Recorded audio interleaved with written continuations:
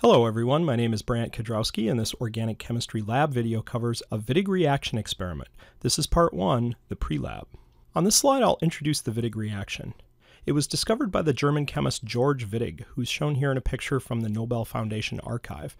He was awarded 1/2 of the Nobel Prize in Chemistry in 1979 for this discovery. In this reaction, a species called a phosphorus ylide reacts with an aldehyde or ketone. Here's a picture of a generic phosphorus ylide. The features of this molecule include a phosphorus-carbon double bond, and this bond is polarized as follows. The phosphorus has a partial positive charge, and the carbon has a partial negative charge. This molecule reacts with an aldehyde or ketone, where the polarization is like this, where the oxygen has a partial minus and the carbon has a partial positive. They line up as such because their partial positives and partial negatives complement each other. In the Wittig reaction, the bonds bisected by the red dotted line here break, and the groups on the upper side of the line get together to form a new species called triphenylphosphine oxide, and the groups below the red dotted line get together to form an alkene. The alkene is the product of interest, and forming this molecule is the reason the Wittig reaction is useful. The Wittig reaction is a good way to make carbon-carbon double bonds. It's a good way to make alkenes.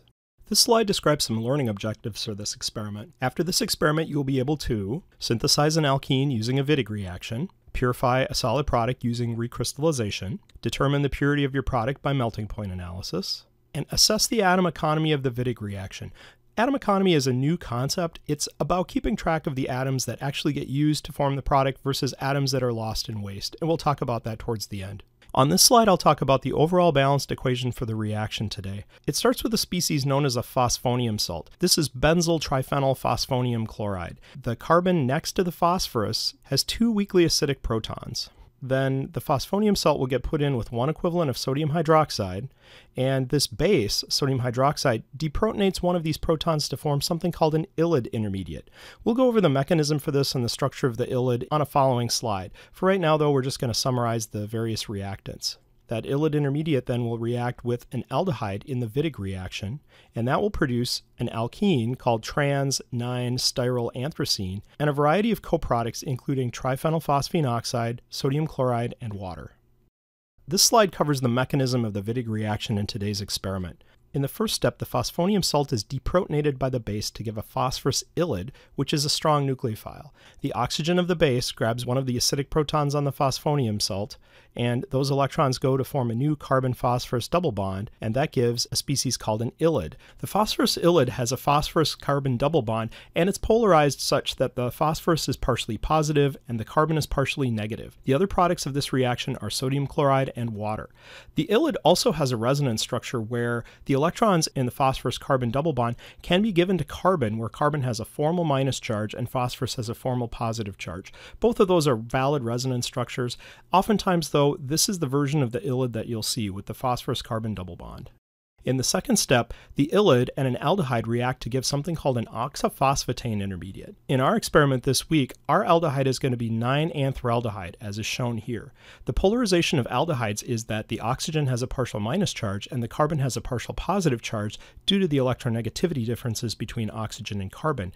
These molecules then line up such that their partial charges complement each other, and the partially negative carbon of the ylide structure attacks the carbonyl carbon of the aldehyde to give a new carbon-carbon bond, and then the electrons in the oxygen-carbon double bond flow to give a new bond between oxygen and phosphorus. The result of those electron movements is a new species called an oxaphosphetane intermediate that consists of a 4-membered ring and 2 new bonds, a new bond between phosphorus and oxygen and a new carbon-carbon bond. That oxaphosphetane intermediate isn't stable, and in the third step, that oxaphosphetane intermediate breaks down to give 2 new double bonds, a C-C double bond, which is weaker, and a phosphorus-oxygen double bond that is stronger. The alkene product in today's reaction is produced as a trans species. However, the Wittig reaction can produce either trans or cis, and sometimes the selectivity can be a little bit complicated. It varies from reaction to reaction, so just be aware of that. Some additional information about this week's experiment that's important is listed here. First of all, phosphorus-oxygen bonds are very strong, and the formation of the phosphorus-oxygen double bond actually drives the Wittig reaction energetically due to a large negative delta H associated with forming this phosphorus-oxygen bond. In today's experiment, we'll purify the crude product by recrystallization to remove the triphenylphosphine oxide coproduct that forms in the Wittig reaction. Then we'll need to dry that product thoroughly before we determine its mass and its melting point. This slide talks about the atom economy of the Wittig reaction. Atom economy is an important concept when you're considering the efficiency of a reaction and its ability to generate a product with minimal amounts of waste. Here I have the exact same reaction shown as I've drawn on previous slides, but instead of representing the phenyl groups as just simply pH, I've drawn out all of their structures. When you see them like this, you can really see how big some of the groups really are. We're going to consider the atoms that are incorporated into products versus those that are lost as waste. The atoms in the products are going to be shown in black, while the wasted atoms I'm going to highlight in red. So I'll start with the products. The one product of interest in this reaction is the alkene, and all of the other atoms in all of the other products, triphenylphosphine oxide, sodium chloride, and water, are all going to be discarded. If we look for those atoms in the reactants, I've highlighted those here in red as well. If we add up all the atoms in the products we're keeping, we get 22 carbons and 16 hydrogens.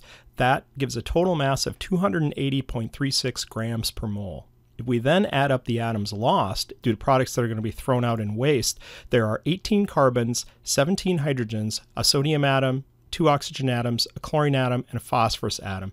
Adding those masses together, we get 354.74 grams per mole. Therefore, less than 50% of the mass of the starting materials actually turn up as atoms in the product. This is a little bit of a problem, and it's something to think about when you're doing a Wittig reaction or any reaction that generates a lot of waste. The conclusion here is that the Wittig reaction does have a problem with atom economy. Chemical waste is a problem with this reaction. The particular problem is the triphenylphosphine oxide, which is very large and wastes a lot of atoms. There's been recent work in this area that's helped with this. There was a Nobel Prize in Chemistry awarded in 2005 for olefin metathesis chemistry that generates alkenes, but minimizes the amount of waste and doesn't generate this triphenylphosphine oxide product. So atom economy is an important concept in chemistry and something to think about. On this slide, I'm going to go over calculating moles of hydroxide used in this reaction. This is a calculation that often gives students trouble, so I'm going to give you some details here on how to handle it.